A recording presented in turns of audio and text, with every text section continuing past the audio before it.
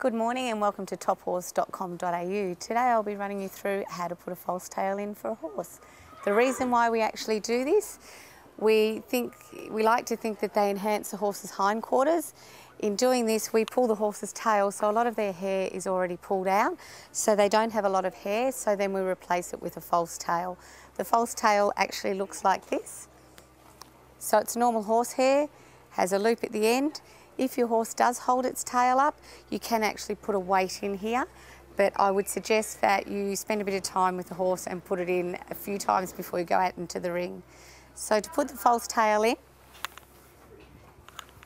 we go to the centre of the dock, divide the dock, and right at the centre I take a fairly neat piece, making sure that I don't have little bits that I'm going to plait in that are going to pull. So if you get too much, just divide it down. I plait this fairly hard and tight. The other thing for your horse is if it's got a bleach bit in its tail, before you get to the show, I would suggest that you dye it. So all the work's done before you get here. These horses have tail bags on at home, so hopefully they don't get sun bleached and protect the tail from breakage. The other thing we do with these tails is when we're preparing the horse for a show, they'll be shampooed and conditioned, and I only brush a tail when it's got conditioner into it to avoid breakage. I usually use 2 lacquer bands, and to secure this plait, I'll use 2. You only need to go down about 1.5 inches.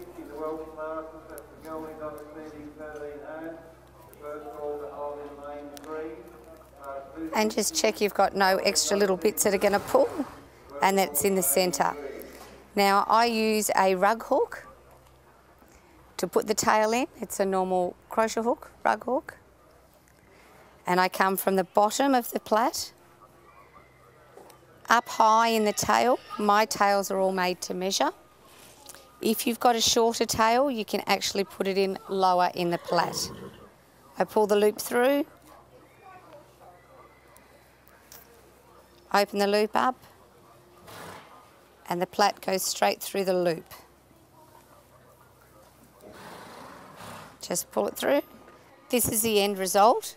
So you've got your loop through, there's your plait, there's your false tail. Brush it down. Then I would just check your length, nip it off at the bottom, because each week the tail will grow a little bit longer. Spray it with some shine spray, and that's how to put a false tail in. Thank you for joining us at tophorse.com.au. Thank you.